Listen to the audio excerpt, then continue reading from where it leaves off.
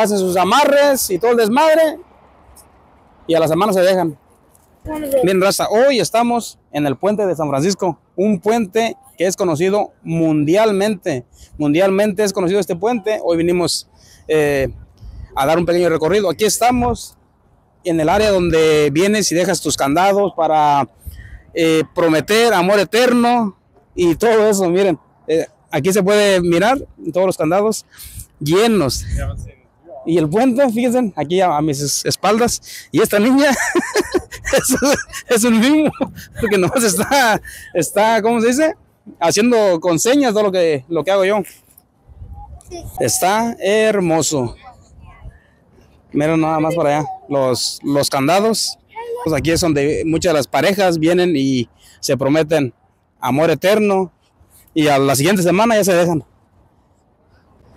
Así es que por eso es muy popular este puente aquí, específicamente en esta área, porque vienen y colocan sus candados, las parejas vienen, se prometen amor eterno, y hasta calcetines dejan, creo, por acá. Miren nada más, calcetines, cubrebocas, vienen calzones, no hombre.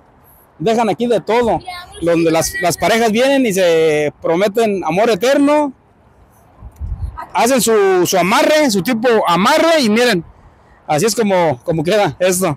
Ahorita vamos a tratar de abrir esta caja de aquí, es una lockbox con la combinación. Ahorita la vamos a puchar a ver cuál es. No, pero fíjate, sí es muy impresionante todo lo que la gente hace como en la fe que tiene, en que haciendo un amarre de estos, el amor va a perdurar por mucho tiempo. Miren, hasta dinero de que dejan aquí, ¿no? Fíjate. Fíjate, hay un billete ahí también. Y así es como luce, miren. Aquí el puente, esta área de aquí, como les digo, es muy transitada, viene mucha gente a jurarse amor eterno. Aquí hacen sus amarres y todo el desmadre y a la semana se dejan.